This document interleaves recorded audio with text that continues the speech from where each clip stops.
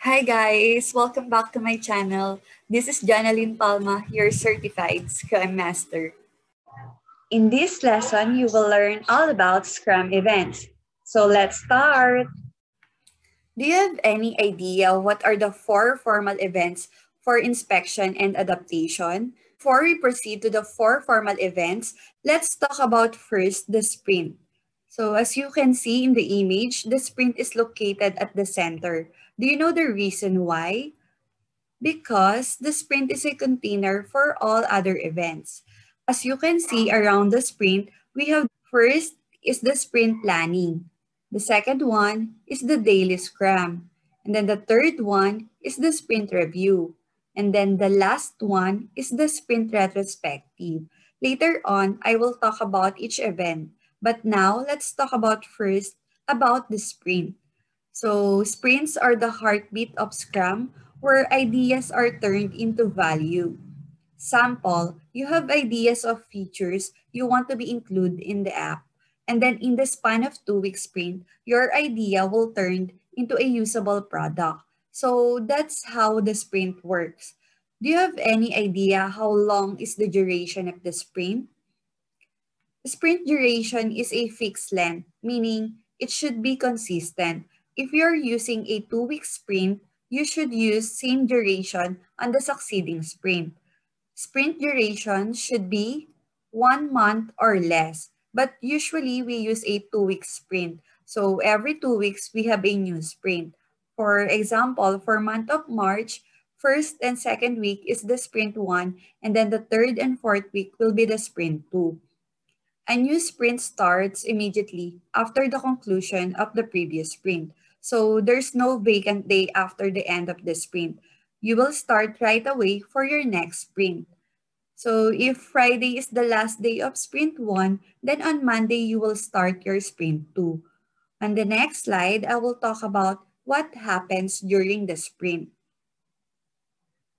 So during the sprint, first, no changes are made that would endanger the sprint goal. For example, we have a 2 week sprint. Since we can't avoid sudden changes during the sprint, the team can still accept changes within the first week of the sprint since it's still the development days of the team. The team can still adjust to the changes and as long as the user story to be trade off have the same value. Number two, quality does not decrease. The team should be consistent in delivering their tasks on time and with quality.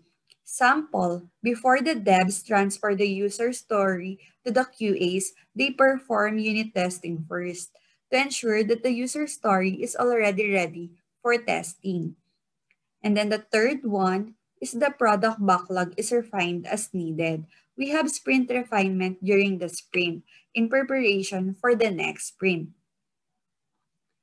Number four, the scope may be clarified and renegotiated with the product owner as more is learned. Sample, during development days, devs and QAs notice a different scenario that has not been addressed or included during the sprint refinement. So during the sprint, scope may be clarified and renegotiated with the product owner if the additional changes will be included on the current sprint or will be added on the next sprint if changes is big. And then sprint could be canceled if the sprint goal becomes obsolete. So if you will ask me if it is possible, my answer is yes. It really happens. I already experienced this in my previous project. The 2 week sprint got canceled. The reason is changes of priority. So the whole sprint is affected. Who do you think has the authority to cancel the sprint? Is it the PO, the Scrum Master, or the developers? The correct answer is the PO. Only the product owner has the authority to cancel the sprint. Now that you already know the container for all other events, the sprint, let's now proceed to the first formal events for inspection and adaptation, the sprint planning. This is the visual presentation for the sprint planning. First, let's talk about the inputs. We have the product backlog. So what is a product backlog? Product backlog is an ordered list of features to improve the product. Then the second is the latest increment. These are the user stories you will be working on for the entire sprint. And then the third is the velocity, capacity of the development team. So this should be identified during the sprint planning. What is the velocity, capacity of the team for the entire sprint? Here you have to consider the holidays and leaves of the developers so that the velocity and the capacity of the team for the sprint is more accurate. So now that we have the inputs, in sprint planning, the aim is to essentially answer two questions. The first question is what will be delivered in the sprint? During the sprint planning, the team should identify what are the priority features, user stories to be included in the sprint.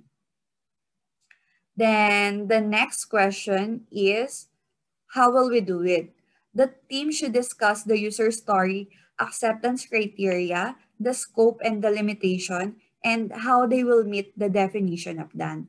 And then for the outputs, we have the sprint goal. What is sprint goal? Do you have any idea? So the sprint goal is the single objective for the sprint. Sample of sprint goal is like this: to complete the development and testing of the following feature. Then the other output is the sprint backlog. So sprint backlog is composed of the sprint goal.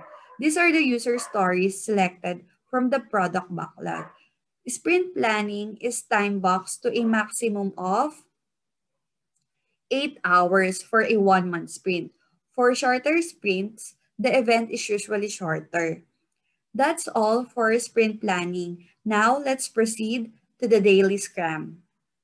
So this is the daily scrum. What do you think the purpose of the daily scrum?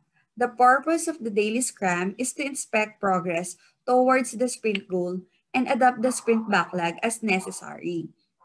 The time box for the daily scrum is 15 minutes. Who are the required attendees in the daily scrum? The required attendees are the developers, but Scrum Master and PO can join the DSM so that they are aware on the progress of the team. And then how the team give their updates. For the updates, you can use the yesterday, today, and blocker. Work done yesterday, work to be done today, and mention if you have any impediments or blocker. And then the fourth one, where is the DSM take place? To reduce the complexity, it is held at the same time and same place every day. So that's all for the daily scrum. Let's now move to the next formal event, sprint review. Before I discuss the third formal event, sprint review, I just want to ask you if sprint review is the same with sprint demo. So what do you think the answer?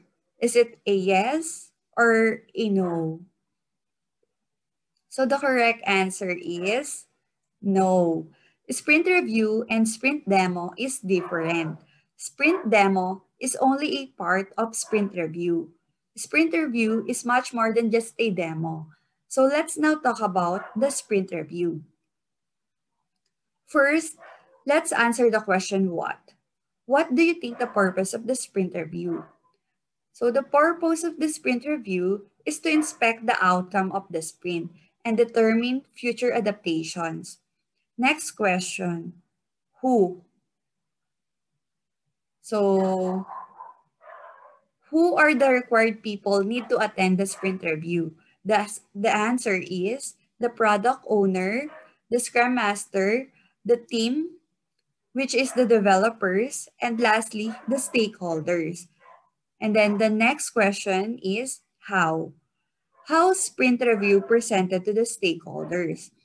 So as you can see in the image, the Scrum team presents the result of their work to key stakeholders and progress toward the product goal is discussed. So the team will discuss the overall goal and sub-goal of the sprint, the committed versus the completed user stories, issues and challenges of the team, the highlights of the sprint, and lastly, demo the done functionalities. And then after that, based on the feedback of the stakeholders, the team will now update the product backlog and then collaborate to the stakeholders on what to do next. So the product backlog may also be adjusted to meet new opportunities. And then next sprint planning date will start right away after the end of the sprint. For example, if it is the last day of the sprint, the next sprint planning will be on Monday. Time box for sprint review is a maximum of 4 hours for a 1-month sprint. For shorter sprints, the event is usually shorter. And then, let's now proceed to the last formal event is the sprint retrospective. So let's answer the what question. So what do you think the purpose of sprint retrospective? So the purpose of the sprint retrospective is to plan ways to increase the quality and effectiveness of the team. Next question is who? Who are the required people to attend the sprint retro? The answer is the Scrum team, the PO, the Scrum Master, and the developers. Next question is how? How the team do the sprint retro? So the Scrum team inspect how the last sprint went with regards to individuals, interactions, processes, tools, and their definition of done. So there are different templates you can use in Sprint Retro. Sample is the 4 Ls, sailboat, start, stop, continue, and so on. So the Scrum team discusses what went well during the sprint, what problems it encountered, and how those problems were or were not solved. Time box for sprint retro is a maximum of 3 hours for a 1-month sprint. For shorter sprints, the event is usually shorter.